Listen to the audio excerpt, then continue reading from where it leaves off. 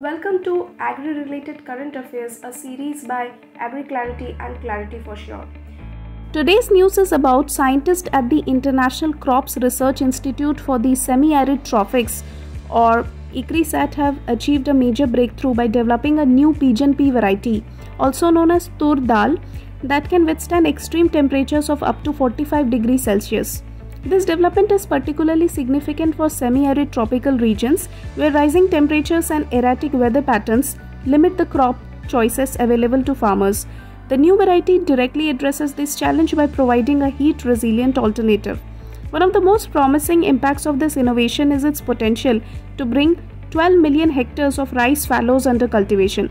These are land that grow paddy during the Kharif season but are usually left fallow during rabi due to high temperature and lack of irrigation.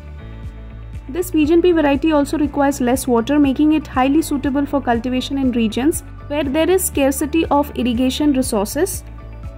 From a sustainability perspective, the new variety aligns perfectly with the goals of climate-resilient agriculture. But the benefits aren't limited to India. This innovation has the potential to support farmers in Africa and other tropical regions as well, where pigeon pea demand is high but supply is limited. In summary, this heat-tolerant pigeon pea variety by ICRISAT can play a key role in improving food security, crop diversification, and sustainable agriculture, especially in climate-vulnerable regions. Now let's look at some practice questions. Number 1. The newly developed pigeon pea variety is beneficial for which of the following agroclimatic challenges? Number 2. Apart from India, which region is expected to benefit significantly from the heat-tolerant pigeon pea variety? Write your answers in the comment section. Subscribe to the channel for more such information.